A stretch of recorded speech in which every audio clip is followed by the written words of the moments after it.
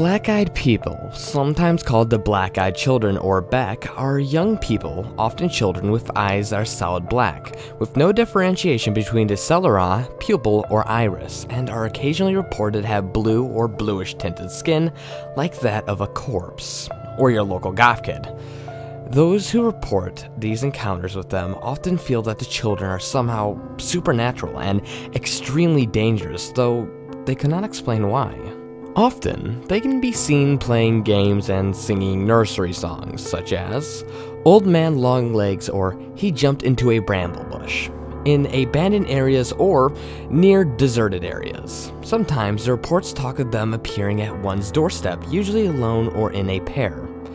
They appear to be unusually confident, yet shy children who avoid the gaze and look down as if to hide their eyes. But speaking with a equity far beyond their apparent age, often using mannerism and speech patterns of an adult. They occasionally possess the voice of an adult as well. They will usually attempt to talk to the victim into allowing them entry into their home, to use a telephone, or be safe from an unspecified danger. Occasionally, when seen outside the home, they will immediately stop their play and stare at you.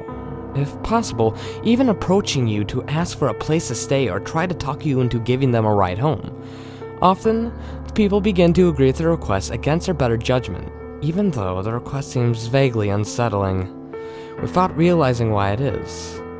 Should you discover that their eyes are completely black, the children become very angry and insistent on you complying with their demands. Some people who have encountered a Beck feel that the children may have been using some form of low-level mind control to get them to comply.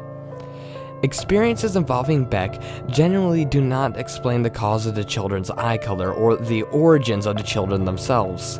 Some thought to be the spirits of those lost, murdered children. The Beck are thought to be harbingers or personal doom or ill will embodiments. The encounters frequently emphasize that the children must be voluntarily admitted into a house, kind of like a vampire. And in this way, they are reminiscent of some other urban legends.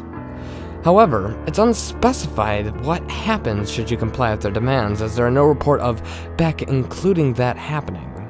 Possibly including death of those who comply. But how would I know? I'm just your narrator.